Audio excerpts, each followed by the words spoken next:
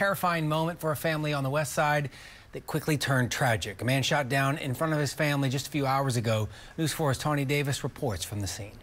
Police are still here at the scene where they confirmed one man in his 60s died from a gunshot wound to his head as a result of a drive-by shooting.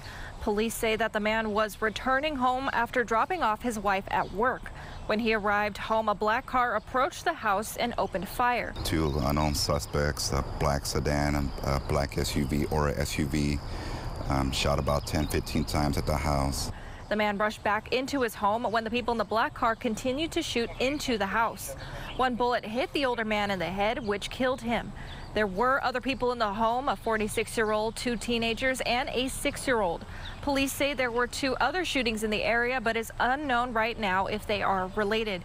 Police are looking for 2 suspects in relations to this shooting, but we will update you as we learn more, both on air and online. I'm Tawny Davis. Back to you.